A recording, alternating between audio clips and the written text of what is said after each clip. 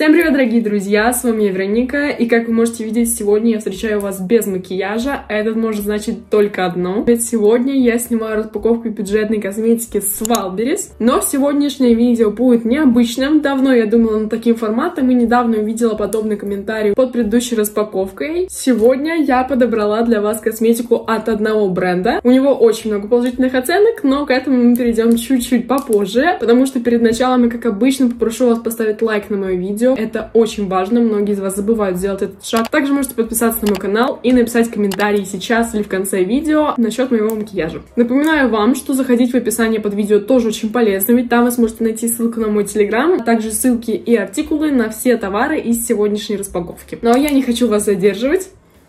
Начинаем!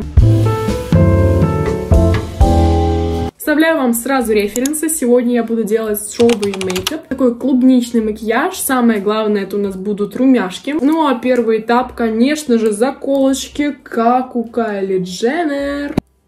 Ссылку на эти заколочки и на сережки я оставлю в своем телеграме. Все товары у меня хранятся вот в таком вот пакетике. Как вы могли понять, сегодня я буду распаковывать косметику от бренда shinewell. Я уже не раз, на самом деле, распаковывала их косметику в видео, но решила сделать прям полный макияж их косметикой. Этот бренд также можно найти в Золотом Яблоке, на Wildberries, понятное дело, на озоне и в Летуале. Достаем первый этап, и это, конечно же, тональник. Вот такой вот маленький, миленький тюбик. Вообще написано, что это beauty booster. У него легкая текстура, выравнивает тон, увлажняет и освежает. Подходит для всех типов кожи. Я взяла в 3-м оттенке. Да, давайте проверим его. Конечно, защитная пленочка, которую нам нужно будет сейчас снять. Я еще также заказала вот такие спонжики, но к ним мы перейдем чуть позже. Я буду их использовать для пудры. Тестируем цвет. Смотрите, какими маленькими полосочками это выдавилось. Вау, по ощущениям, это, знаете, как увлажняющий крем, только с оттенком. И пахнет очень приятно. Наносим. Оттенок этот называется медовый. Он, мне кажется, очень подходит моей коже. Стоит он 240 рублей. Вообще, мне кажется, очень хороший. Смотрите, мне кажется, уже очень хорошо лицо выглядит. Свеже, чистеньким таким кажется. Однозначно ставлю 10 из 10. Очень легкий, хорошо достаточно перекрывающий тональник.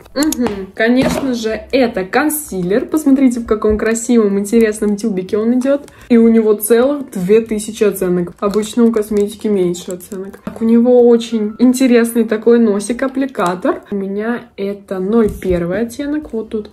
Называется слоновая кость. Вот тон уже прям по ощущению плотнее, чем сам тон. Оттенок чуть-чуть потемнее, наверное, но тоже неплохой, хороший, нормально, ладно. Наносим под глаза. Сюда на мои небольшие покраснения. Распаковывала консилер с подобным аппликатором и сказала, что это не очень удобно, но вот сейчас я осознаю, что вот так вот, например, точечно наносить вполне неплохо. Аппликатор можно будет даже как-нибудь протереть, то есть не разносить инфекцию по всему лицу. Мне растушевываем теперь.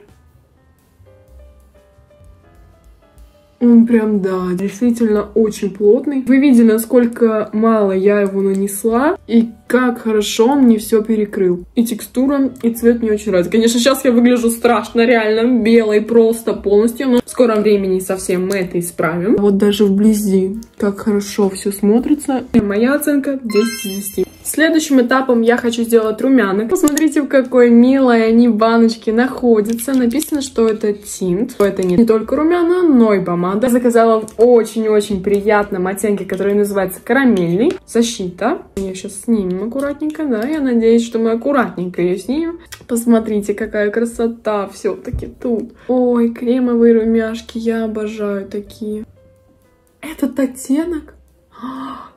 Вы видели, насколько мало я взяла и насколько сильно мое лицо от этого окрасилось. Я вспоминаю референс Хейли Бибер, и у нее прям, да, у нее правда такой же оттенок румян. Если вы со мной давно, так скажем, с первых распаковок, то вы помните, что я говорила, что не люблю румяна, но в последнее время мне они начинают все больше и больше нравиться. Румяна однозначно мой фаворит из сегодняшней распаковки. Не зря я их так ждала. И это 100% 10 из 10. Следующим этапом до сухих продуктов я хочу сделать брови. Использовать буду вот такой вот гель для бровей. Вот такая тоже красивенькая упаковочка. Этот гель для бровей, между прочим, с гиалуроновой кислотой. Еще у него очень удобная кисточка. И она прозрачного цвета, прям у нее такой мэч с самой баночкой. Сегодня я не собираюсь делать своих обычных бровей, когда они просто супер зачесанные. У нас сегодня все-таки макияж более естественный. Я их так чисто причешу, чуть-чуть совсем наверх уведу. Стоит он 200 рублей, и, как я прочитала, гиалуроновая кислота увлажняет волоски и делает их более послушными. Конечно, для обычной моей укладки бровей не совсем подойдет, но в целом неплохо. Моя оценка 9 из 10. Следующий этап — это пудра. Перехожу к сухим продуктам. Смотрите, какая интересная упаковочка. Я взяла в 0,1 оттенке в составе SPF 15. Это очень хорошо. Как бы дополнительная SPF-защита никогда не помешает. Открываем. Здесь нас встречает зеркальце. Нужно снять специальную пленочку, чтобы было лучше видно, да. И вот такой вот спонжик. Я буду использовать дополнительные, которые я заказала. Угу. Ой, внимание, какие они малыши! У них еще очень приятная цветовая гамма. Первый зеленого цвета, он выглядит как толстенькая такая капелька, а следующий уже как скругленный треугольничек. Сегодня я буду использовать этот вот темно-бордовый, темно-фиолетовый спонж. Пробуем пудру нашу нанести. Пахнет как консилер. Вот это пигментация. Но, по-моему, эффект виден просто моментально. Сейчас мой лоб, конечно же, вот так вот. Так как сегодня я без контуринга, мы сделаем вот так. Немножко засветлим часть вот здесь. И стоят они тоже 250 рублей. Спонжики эти просто бомбические. И стоят они также 200 рублей. Что пудре, что спонжиком 200 здесь. Следующий продукт — это просто красотень. Хайлайтер. И посмотрите, какая у него красивая кристаллическая упаковка. Взяла я в 0,2 оттенке. Это такой немножко розоватый хайлайтер. Напоминаю, что сегодня у нас клубничный макияж, а это как бы розово-красный цвет. Поэтому решила взять именно такой оттенок. Он стоил также 200 рублей. Называется это светло-бежевый бронзовый. Просто красотень. Ой, вы посмотрите, какой красивый оттенок. Как красиво он переливается, светится. Конечно же, наносно. Вот это да! Как же красиво он светится. Это прям да. Немножко еще нанести под брови. По-моему, уже хорошо. Этому хайлайтеру я однозначно ставлю 200 из 10. Следующий этап — это вообще коричневая подводка. Но я заказала ее, чтобы нарисовать веснушки. Ну, стрелку, конечно, тоже, но она у нас не будет играть ключевую роль. Подводка, на самом деле, очень пигментированная. Я такую ровную линию провела.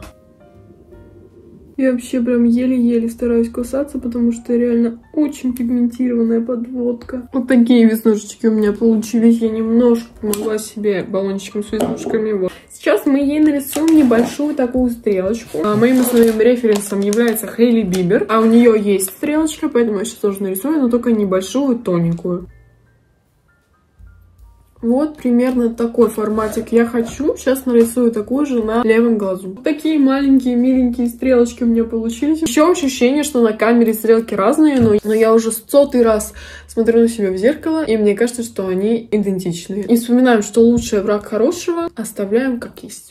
100% 10 из 10. Следующий этап — тени для век. Посмотрите, какие они красивые, тоже блестящие. Оттенки тут песочный и шоколадный. На край глаза нанесу шоколадный. Сначала песочный. Вот этот песочный, если что, вот этот шоколадный. Вот такой вот переходик делаем. Сегодня я все наношу пальцами, хотя у меня тут рядышком лежат кисточки. Ну, пальцами роднее, пальцами комфортнее. По-моему, очень мило получилось. Вообще все смотрится хорошо, все красиво сочетается. Вот такие достаточно универсальные оттенки. А теперь я перехожу к туши. Я сначала думала, что заказала коричневую, но нет, все-таки выбрала черную. Ну и ладно. Она также стоит 200 рублей. Обещают нам ультра длину и разделение ресничек.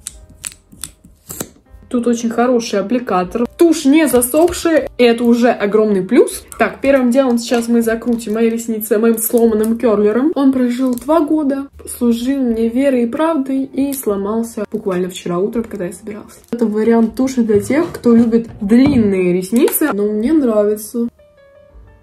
Глаза мои однозначно стали выглядеть эффектнее. Тушь оправдала все мои ожидания. Вы просто посмотрите. Очень красивые ресницы. Ну, я думаю, вы сами видите. Однозначно 10 из 10 туши ставлю.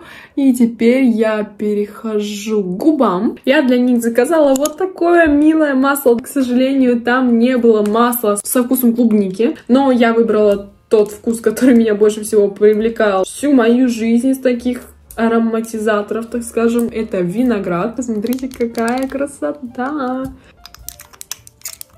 И тут еще очень удобный аппликатор-шарик.